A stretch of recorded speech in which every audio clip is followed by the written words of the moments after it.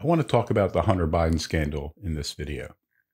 Now, I don't mean to make the case for Biden family corruption, nor am I going to make an attempt to prove Russian collusion and a big smear campaign from the Trump administration. It's not really my point. My point is to relate what's happening with the whole Biden issue, the Hunter Biden and Joe Biden and James Biden issue, with another theme I've been talking about almost the whole time I've been on YouTube. And that is the drift in this country towards a new civil war. I called it a cold civil war, a novel civil war, and some of the more recent videos have actually said it's already begun at a low level, which I believe is true. I want to discuss how this scandal deepens that problem with our drift towards civil war, because I think it's really significant. And the significance lies in the fact that no matter which side is telling the truth, really doesn't matter. The bottom line is we are drifting ever deeper into civil war. What do I mean by that? Well, we have two sides taking diametrically opposed positions, and they both can't be right, and they both can't be wrong. One side is lying, one side is being honest. And that's the problem. Let's look at it from a perspective of the left, from Democrats, from the Bidens themselves.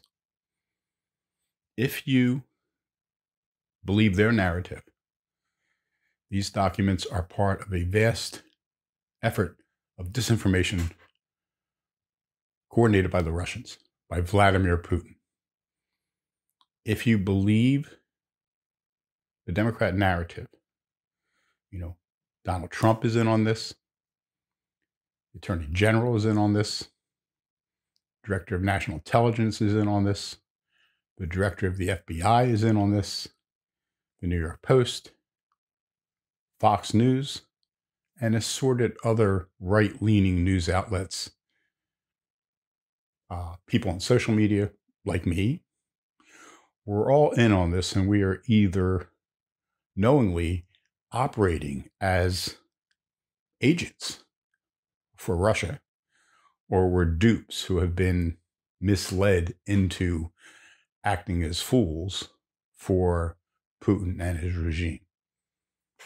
That's the narrative, and that's what the left is arguing. Whether they believe it or not is something else. Let's look at it from a point of view of the narrative of a right, or a narrative of conservatives, or a narrative of Republicans. If you accept that narrative, then Hunter and his father and the whole family are involved in corruption to enrich the family with Ukraine, Kazakhstan, and the People's Republic of China. The People's Republic of China, which is a far greater danger to this country than Russia. If you believe what we'll call the right narrative, then the Bidens, Kamala Harris, leading American politicians, the vast majority of the mainstream media, and even the chair of the House Intelligence Committee, Adam Schiff, who claims to have actually seen information about this, just like he saw information about Trump's collusion before, 3-4 years ago, which never really materialized, did it? But anyway, he's seen it, and he assures us it's Russian collusion. And that's that narrative. Now, if you look at the two narratives, and you don't have to accept either one, but intuitively, one is right and one is wrong. One group is being honest. The other group, they're all liars, and they're all basically being treasonous toward the United States. If you accept the left narrative, the people on the right are all traitors. They're all working for Vladimir Putin. If you believe the right narrative, everybody on the left is working for, President Xi of the People's Republic of China. And again, on both sides, some people are working knowingly as agents of these foreign countries. Others are just dupes. Whether you're on the right or the left, it doesn't really matter. It works both ways. And those are the two narratives. Only one is truthful, and the other one is false. But what that means is, no matter how this plays out, whether it turns out that this is all a bunch of bull or it is all real, and that would be the topic of another video, but no matter which way it plays out, half of this country, half of our national establishment, political, media, intellectual, is working in conjunction with a foreign power. That's bad news. And it doesn't matter which way it goes. It doesn't matter which side turns out to be correct. Because no matter how it plays out, half the country is working in a treasonous fashion.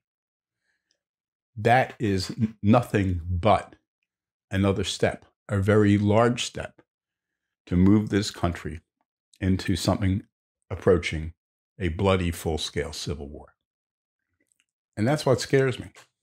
Like I said, I've been warning about the prospect of a full-scale civil war, something approaching a full-scale civil war, for over 3 years. I think it was about 3 years ago on Facebook. I ended my first post with the Latin Venit, bello, civili, which literally it translates as it comes war civil, but a more accurate English translation would be civil war is coming. I'm sure a lot of people thought I was crazy when I did that. But Google coming civil war today, and you'll see all kinds of hits. I'm not the only one talking about it. It doesn't seem like such a far-fetched possibility. And what happened this week, while people are arguing, for either of the two narratives, to me, as I'm watching, I'm thinking, oh my God, this is really bad. The consensus is breaking down. We're headed toward something much larger and probably much more violent. As I've often explained in my videos, this country is held together by ideas. Being an American is an idea, it's a concept. My partner's from South Korea. She's an American citizen. Koreans can come to this country and become Americans. I can't really go to Korea or a place like Japan and become Korean or Japanese. Even if somehow I could get citizenship, I'll never be Korean. She is an American. There's plenty of other Americans who are just like her or different, and we're all different. That's the kind of country it is. What holds us together isn't color, it's not ethnicity, it's not national origin, it's not religion. It's a set of political ideas embodied in the Declaration, the Constitution, court cases, all these other things. That's what makes you an American. And, we saw, as I've argued in other videos, if you look at the American Civil War, the consensus in the country was pretty secure. Most Americans believed and shared most of the same ideas, except on the issue of slavery. And that one issue, because it was so central and so large and so profound, tore this country apart. If we fought the Civil War like that today, given the scale of growth of the population, we'd have 7 million dead in this country, somewhere between 7 and 8 million. You're talking about a bloody war. We've never lost 1 million people in a war. You're talking about 7 million. The Civil War was the bloodiest war we fought. Almost half of all the Americans who died in American wars died just in that one war, compared to all the other wars we've been in, and there have been many. That's how bloody that war was. And that's what scares me. When I say we're headed toward that, that's not a good thing. That's not something I say lightly. It's not something I'm hoping for. It's something I'm afraid of. And it's something I've been trying to warn people about for 3 years. The consensus is disappearing because all the institutions, all the ideas that undergird are the foundations of that consensus, over the past few decades have been systematically attacked, undermined, and in many cases, outright destroyed. Use sports as an example. Sports was an institution that could bring together the right and the left. I had friends who were, big liberals. And I had friends who were big conservatives, and we'd all go to, college football games together at the university where I worked. Sports united us. It was part of something that supported a national consensus. Today, sports has become a divisive issue. You have people boycotting sports because of Black Lives Matter. You have people wanting to support sports because of Black Lives Matter. It's become divisive. And that's happened with institution after institution in this country. Our courts have been politicized. Our politics by nature were politicized. But the courts were supposed to be above that. No more. People like to say that they are. But then why do they worry about who's appointing the judges? Why do we always identify, if a judge makes a decision in some court case, he'll be identified as a Bush appointee, a Bush judge, an Obama judge, a Trump judge? Because we politicized the court, yet another institution that's been destroyed. And as this destruction takes place, the consensus is destroyed. And as the consensus is destroyed, there's nothing left to hold the country together. I posted a video a while back. Why are we still a country? Why are we still a country? It's a question. But I never got an answer. I don't have an answer.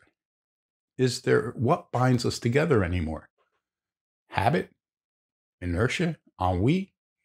Why are we still together? People are so different between the right and the left, not just in their politics, but in their philosophy, their economics, their concepts of education, their approach to religion, their approach to philosophy, their approach to art, their approach to sports, everything. This country's just been cleaved in two.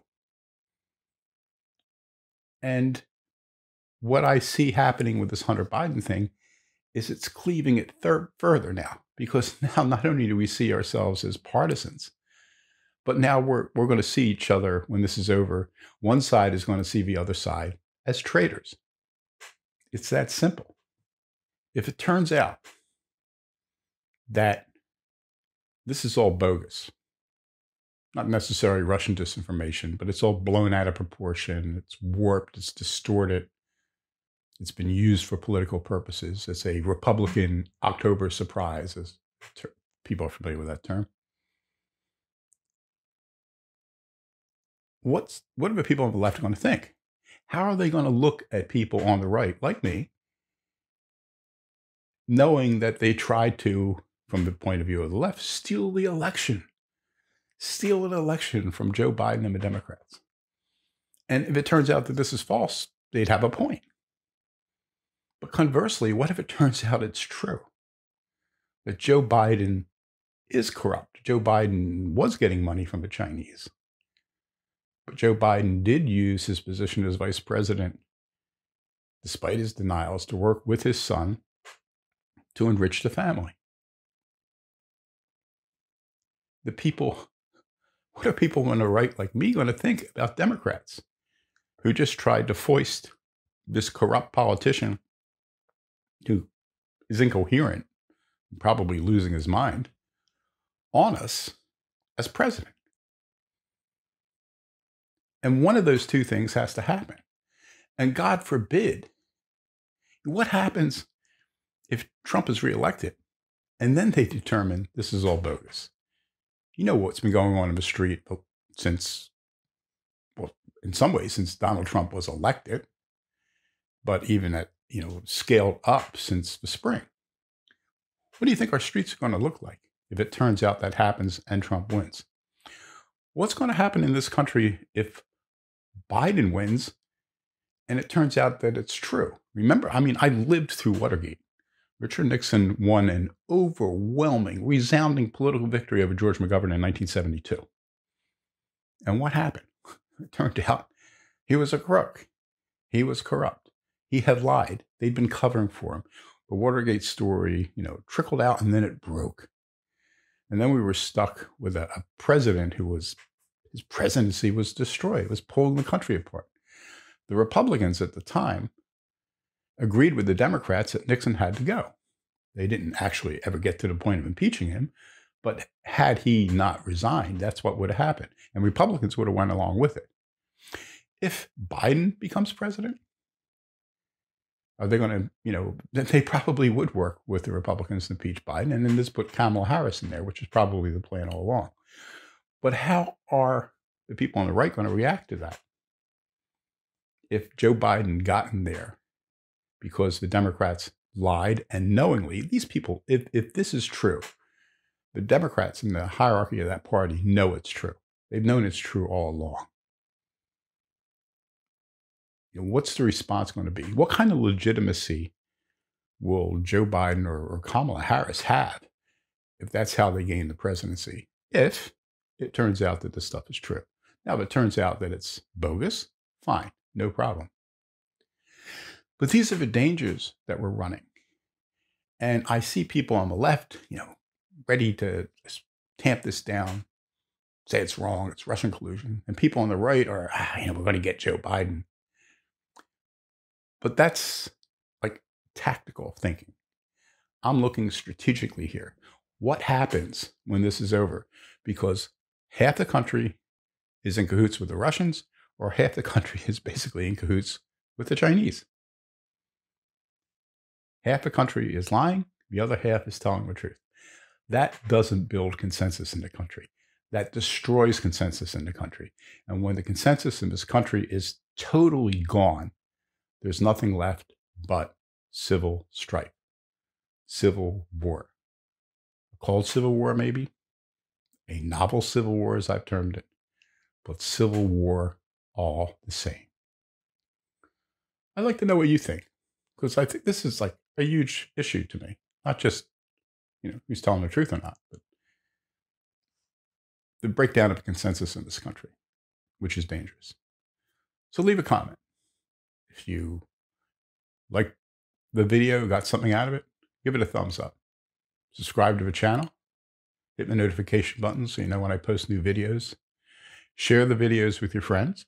If most of my subscribers are probably to the right, you can actually share this with your friends on the left. Because whichever way this goes, if they're right or you're right, it really doesn't matter. We're in big trouble.